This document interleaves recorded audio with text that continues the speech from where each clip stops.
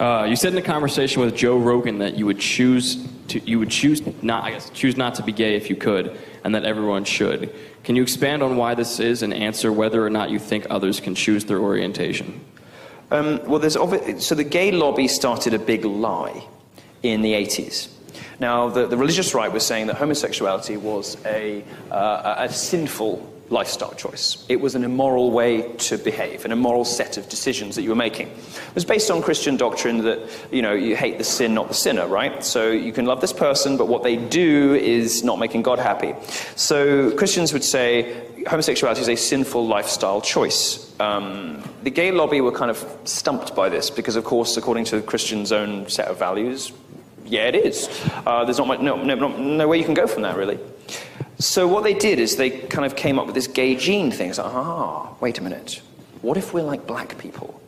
What if we were born this way and we've got no way to change it? That would make everybody who doesn't like us into the most massive bigots.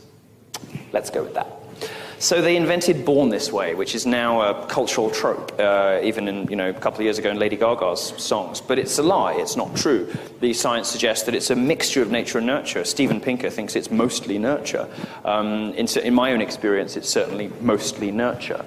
I think when I said on the show, if I could choose not to be gay, I probably would, I meant it because it's more difficult being homosexual. I mean, I get a lot of mileage out of it, but I'd quite like to have kids, and I'm not sure that I want to bring kids up in a gay household because so much of sexual orientation is nurture. I don't want to be responsible for, for him or her not having the best possible, easiest life. I mean, if we could choose, we would all have our children, heterosexual, if only to give them a happier, better chance in life, a better start, to spare them pain. For myself, like I said, I'm kind of stuck in the rut now.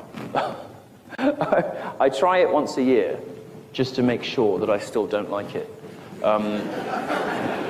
I find a willing volunteer, and it's never much fun. I get bored after 10 minutes. I think, no. So yeah, no, I probably would have changed it if I could take a pill and change it overnight. Maybe, probably not now, because it would be professionally disastrous. I'd have to wait a few years.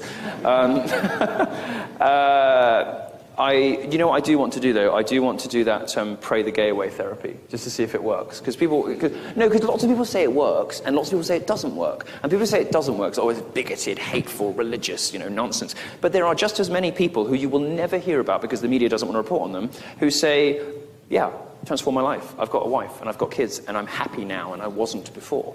There are all kinds of explanations that the left will come up with as, well, you've just internalized bigotry or whatever. But I'd quite like to